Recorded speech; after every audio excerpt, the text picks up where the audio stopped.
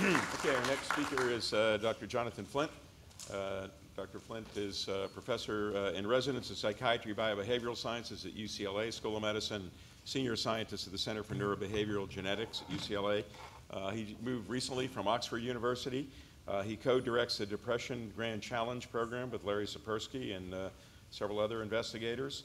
And he addresses the important issue of major depression, which affects over 300 million people worldwide, and has made some very important discoveries recently on the genetic basis of major depression, which obviously fits very nicely with the topic of precision neuroscience. So, hey, Jonathan, could we have you wear this? It's much better. Okay, thanks very much.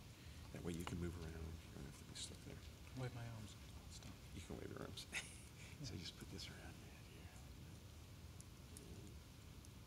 This will just pick you up, whatever. And then you need to put that in your pocket someplace. So you're using your own computer. Okay.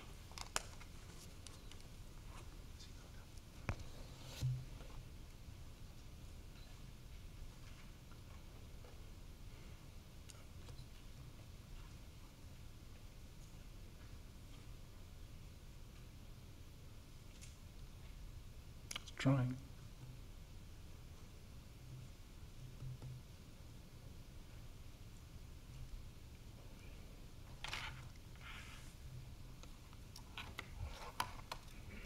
Try the other side. Let's try the other one.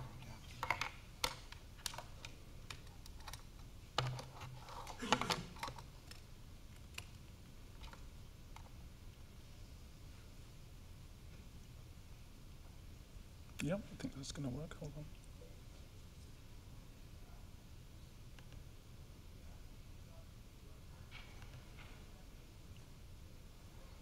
Yeah, okay. The colour's a bit odd. Okay, thank you very much for having me here. So I'm going to talk to you about a miserable subject, depression. And to do so, I'm going to use some of the genetic data that we've collected over the last 8 years in a large study that I've carried out a long way away from here in China. And I'm not going to describe the details of what we've done. I just want to make one point, which is that you can use genetic data in the way that Mike Friedlander said in order to make precision medicine work in neuroscience. I'm going to start just by presenting the clinical problem we've got, briefly show you what we've done genetically, and then deal with what I think is the critical problem, which is depression one disease or many? So let me just start with the clinical issue. So depression is recognized now to be among the world's leading causes of disability and predicted by 2020 to become the top holder of that award.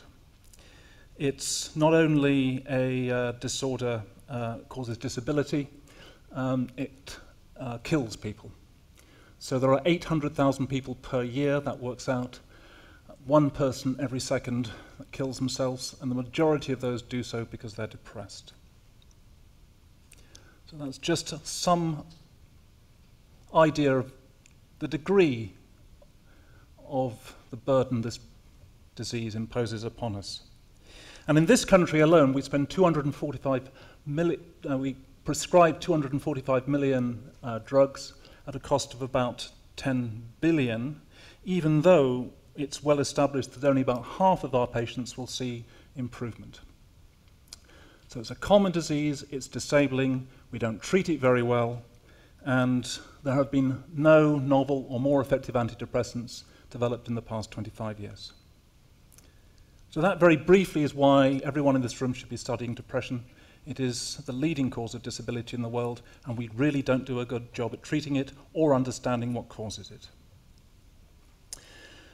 So I'm now going to deal with what I think is the reason why it's been so difficult for us to make much progress, and that's to outline to you a couple of pieces of evidence that it's a complex, heterogeneous condition.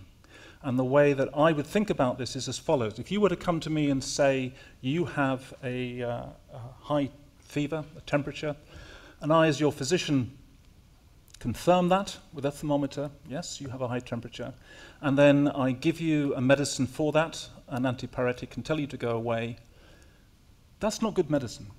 I've made no diagnosis, and I've certainly not treated the underlying cause. But in some respects, that's very similar to you coming to me and saying, you're miserable. I say, yes, you have major depressive disorder, and here's an antidepressant. We really don't know what is causing that change in mood, and our treatments currently are symptomatic. So if that's true, then there should be some evidence of heterogeneity. And I want to just show you two pieces of evidence from the literature that is so. The first is genetic. So these are data from two twin studies, work from my colleague Ken Kendler. And what you're seeing on the vertical axis is a measure of heritability, and you can see that there's a difference between males and females. That's significant, these are large samples. But the reason I'm showing this to you is because of the bar on the right-hand side, which is the genetic correlation between men and women. If the same genetic risk factors were making men and women depressed, then that should be 100%, and it's not. It's more like 55%. In other words, almost half of the shared genetic contribution between men and women is almost half is shared and almost half is non-shared. So at a genetic level, at some level, it is not the same disorder. So that's the genetic evidence that we're dealing with a heterogeneous condition. And I now want to give you one piece of evidence from the literature on the environmental causes of depression. So I think we're all familiar with the fact that if something bad happens to us, so for scientists that would be having our paper rejected from an important journal, a stressful life event can be upsetting. And we also know that if it's a serious enough life event, that may lead to an episode of depression. But what you may not be so familiar with is the fact that that relationship has a fairly specific temporal relationship. In other words, it seems to be the case that if it's causal, the episode of depression will happen within about 3 months of the event. That's to say, if you come to me, say you're depressed, and I take a history from you and find out that you've been rejected from nature a year ago, I'm not going to hold that event responsible for your episode of depression. But there's another set of life events which happen early in life which have a very different relationship.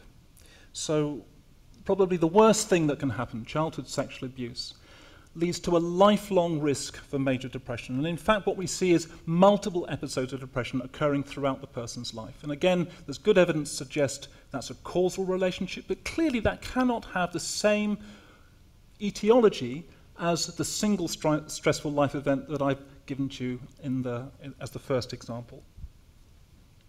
So those are two pieces of evidence just to make you realize that we're almost certainly dealing with a heterogeneous phenomenon. And about 7 or 8 years ago, when I started work on this project together with my colleague Ken Kendler, we decided to design a study which would essentially rule out known causes of heterogeneity and include as much information as we could so that we could include measures that would allow us to parcel out the likely sources of heterogeneity. So we set up a study called the Converge study, where we set out to collect 6,000 cases and 6,000 controls. Women only, for the reasons that you'll guess from the slide I've shown you before, namely that the genetic effects are different in men and women.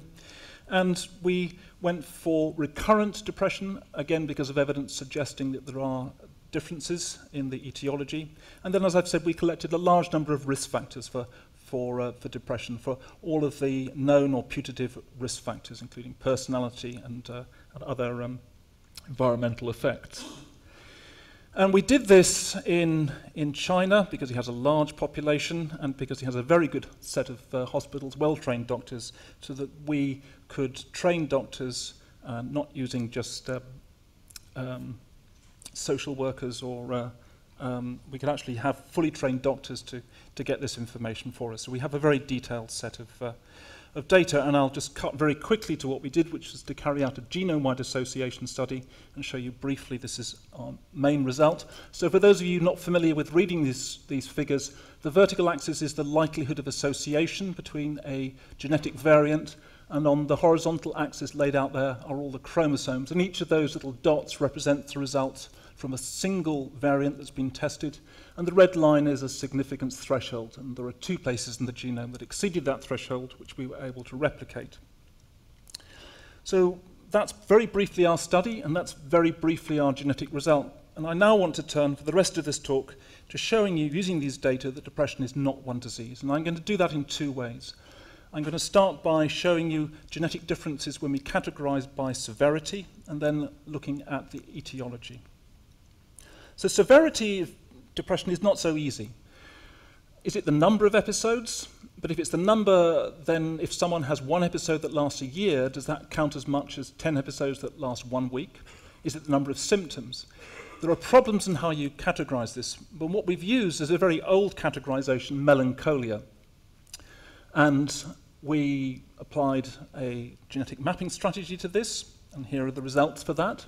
So again, it's just like what you've seen before, a genome-wide association study with a significant threshold. And you can see that there are, this is the figure I showed you before, and below is the one for melancholia. And if you compare the two, you can see there's a difference. The locus on chromosome 10 seems to have changed. So our first question was, is that actually a significant change? And the way we address that is by taking a random set of samples equal in size to the number of cases of melancholia. So there's 4,500 cases of melancholia. We randomly select those, rerun the analysis, and see how often we get a result similar to that shown here. And I'm showing you here the distribution of effects from the random sample that we collected. On the right-hand side is the red line indicating what we found in our sample. And that allows us to assign a probability, and we can see that the probability is about 0.01. In other words, it's unlikely that we'd seen that by chance. In other words, the change that we observe between these two figures is indeed significant. So there is a change in the genetic signal according to the degree of disease. That suggests to us, therefore, that severity, at least indexed by melancholia, does pick up a difference in the genetic basis of the condition. So we wanted to push this a little bit further, and I've talked to you about the environmental causes. And I want to push this a little bit more by just introducing you to two of the risk factors that we looked at. So I mentioned to you that childhood sexual abuse is a major risk factor. In fact, of all of the risk factors we know, this is the thing that has most potency throughout life. For the most severe form, you can see the odds ratio here is above 10. What I'm showing you here are our data. These are backed up by from many other sources. And the important thing to note is that the odds ratio, that's the increase in risk if you've had this condition, goes up according to the severity of the illness, consistent with this being causal. And the other set of data we collected were a more general measure of stressful life events. Those are listed on the left here. And again, I'm giving you the odds ratios on the far right-hand side. And again, note that these vary, and the degree of variation, again, corresponds at least to the measure of the severity of the stressful life event, consistent with it, again, with these being causal. So we have a lot of information on risk factors, and the question we asked was, is it possible that in this group there are some people who are depressed because they've had very bad things happening to them, as against having a genetic predisposition? So we asked the following question: what would happen if we remove the subjects who have experienced stress? What would we see in terms of the genetic signal? Now, standard teaching is, many of you may have come across this idea, something called gene by environment interaction. That's to say you need a gene and you should have the environment in order to see a genetic effect.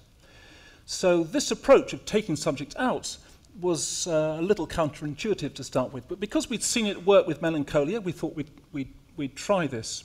And here are the results. So again, this is just like the genome-wide association plot I showed you earlier. And for comparison's sake, I'm going to go back and show you our result from major depression. So the major depression one is at the top, and the one at the bottom is where we've taken out samples. And it's pretty clear there are differences here. So we've lost some signals and we've gained new ones. Note, importantly, that our sample size is much reduced. So it's counterintuitive to many that if you reduce a sample, you should actually see an increase in the genetic signal, except under the model of heterogeneity. That's to say, if a large proportion of our cases are in fact driven to depression by the by their genetic susceptibility. And again, we can ask the same question as to whether this is a chance event by randomly selecting a subsample and seeing whether these changes are due to chance. And I'll show you that result briefly, and indeed they're not. So we can be pretty certain that this is indeed a real difference. So now we're picking up a subgroup of people whose genetic predisposition appears to be different. But in so doing, we've really only identified three or possibly four, that make that difference. What about the rest of the genome? Is there some way that we can get access to the rest of that information? And there is, and I'll briefly show you how we do that. And to do so, I'll have to introduce you to this figure. It's called a quantile-quantile plot, where we plot out all the results that we get and compare them with those we'd expect under a null distribution of no effect. And I'm showing you here some simulated data which shows on the horizontal axis the null results, and on the vertical axis the real results. And now I'll show you what we get from our depression study, and you can see there's a shift to the left consistent with there being a genetic effect for depression. Now the question is, does that picture on the left look the same when we remove the people who have got stress? And you can see that's not the case. So it's not just a question of the topmost signal being deviated, the stuff further down the list which is also deviated, consistent with this genetic signal being disseminated throughout the genome. In other words, it's not just a question of 3 or 4 spots in the genome, there's more going on that we can't yet resolve because we don't have the sample size. And finally, we can look at this in another way, which is to ask very simply, is the heritability of depression with and without stressful life events the same? And I'll show you that result in the next slide. So the heritability from our data of depression, this is estimated from the markers that we've got, is about 21%. And if we take out those who've experienced a stressful life event, that does indeed go up to about 27%, though that is not a significant difference, I should emphasize. So finally, let's just look at what the underlying biology might be. Now, I'll hesitate to draw too many conclusions from this. When we do a genetic study, we're chasing genetic variants, we're not chasing genes, and the relationship between the two is not straightforward, but with that proviso, I'll show you the 3 loci that we find that are in our patients who have depression but not stressful life events. And the signals are as typically found either lying within the introns or intergenic regions, but if we take the nearest gene, which is a reasonable, though as I've said, unlikely to be always true metric of what is the correct gene, we find the following. There's a gene called sirtuin-1, which is involved in mitochondrial biogenesis. LPGAT1, an enzyme localized to the inner mitochondrial membrane, and a solid transporter, which is mitochondrial ion transport. That seemed to us too much of a coincidence to be ignored. And there's one other piece of data that we obtained. So we're now looking at the mitochondrion. Our data was generated by sequencing our subjects. And when we sequence our subjects, not only do we sequence the nuclear DNA, we also sequence the DNA that's contained in the mitochondrion. And what we discovered when we did so was that there was a small but highly significant difference in the amount of mitochondrial DNA between cases and controls. We don't fully understand what this means, but it does suggest to us that there may be a mitochondrial origin to at least a proportion of the cause of depression in our sample. So just to summarize what I've told you, I've given you evidence for heterogeneity in the etiology of major depression.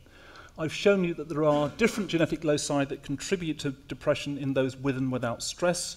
I've shown you that with 3 pieces of information: location of significant loci, an increase in the genetic signal at those loci, and an increase in the heritability. And I've argued that potentially there's a mitochondrial origin based on the fact that we have some loci that point to, not proven, genes involved with mitochondrial function, and that we have evidence that cases have more mitochondrial DNA than controls. So I'd like to thank all my collaborators in China. This is a big project involving over 60 hospitals. And my close collaborator, Ken Kendler, who's actually in Richmond in VCU, not very far away from here. So thank you for your attention, and I can take questions.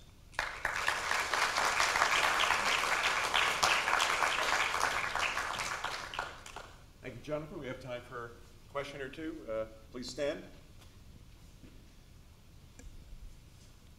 Hi, it's difficult to stand with this computer in my lab. Okay. My name is Eero Kastrén, I'm from Finland. Very interesting data. I was wondering now, you showed actually the mitochondrial contribution in the non-stressed cases. And you might imagine that you know, the stress is involving also energy metabolism, so could actually be also even more severe in the cases where you do have depression, stress in depression. Did you actually look at that, the big database, also in the same way, whether there might be a mitochondrial involvement? Sorry, so there are two things I've shown. One is the change in the amount of mitochondrial DNA, and the second thing is that there is genetic data from the autosomal loci possibly implicating mitochondrial genes. Which are you talking about, the mitochondrial DNA or the mitochondrial genes? DNA, for example, yes. Okay, so the relationship between mitochondrial DNA and case state is complicated, and we don't understand it. I can tell you the following. We find that there is an association between it and stress, but this was odd because all of our stress measures are things that happened to our subject a long time ago. When we did this study, this is a genetic study, and geneticists always think about lifetime. They never think about present state. We're not really concerned with that. We're separating out state from trait. So we have measures of things that happened a long time ago for people. And why would that be related to their current amount of mitochondrial DNA? That didn't make much sense. We carried out experiments in animals, in mice, where we stressed the animals, and we could show clearly that if you did stress an animal, you altered the amount of mitochondrial DNA, but we also showed quite clearly that was dynamic. In other words, you remove the stress and it goes down again. So there is some relationship here. Because we didn't have state measures, I don't know whether the changes we're seeing in our patients represent their state when they were assessed, or whether it represents something of a more long-running nature. Do you know how long, when you remove a stress, it takes do you see the change? Yes, we do. So the time course is intriguing. It's about 2 weeks before we see anything, and then it takes about 2 weeks for it to go away, which, as you know, is about the same amount of time that it takes for an antidepressant to have an effect. That's fascinating. Okay, another question right there. Brian, bring the mic to him. Kai came from Korean Clinic. Did you study the study subjects treatment naive, or they were receiving treatment? So all of our subjects are recruited in hospitals. They're all receiving some form of treatment, but that does mean in about 20% of cases it's Chinese traditional medicine. So a proportion of them, about 10 or 15%, I think, were not receiving any antidepressants. Okay. Thank you very much. Thank you.